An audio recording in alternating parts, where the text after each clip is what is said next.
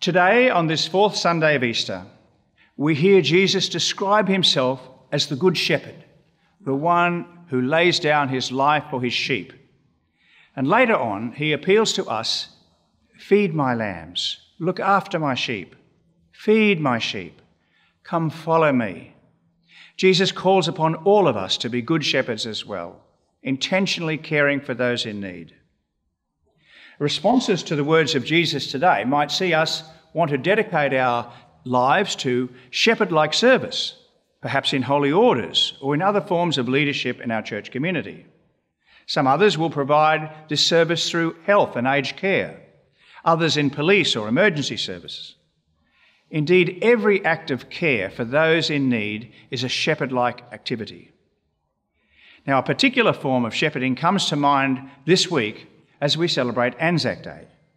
On ANZAC Day, we honour the service and sacrifice of those who have been prepared to lay down their lives in the cause of restoring and maintaining peace in our world. Most Australians have come to see the ANZAC spirit as the foundation of our national identity, inspiring us all to be people of service to humanity. My lived experience is that the Spirit of ANZAC is founded in the spirit of following Jesus as good shepherds. As a young boy, I was inspired by hearing firsthand of the service of my family members who served in World War I and World War II in faith, hope and love. And I joined the army at age 17 and continued to serve in uniform until age 65.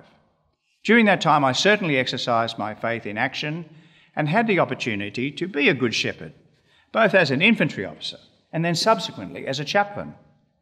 And my radio call sign as a chaplain was Shepherd. And like other chaplains, I carried a shepherd's crook rather than a rifle. I not only looked after my soldiers, but with them I assisted in response to natural disasters in Australia and overseas, and in numerous peacekeeping and peacemaking operations. Friends, may we be grateful that our service people have saved the lives of many, many people in need and restored peace in many parts of the world. But that has come at the cost of more than 100,000 of them giving their lives prematurely, and many, many others being wounded or injured as a result of their service. May we honour and remember them this ANZAC Day. May we all serve as good shepherds and know, lest we forget, like Jesus, our service will involve sacrifice.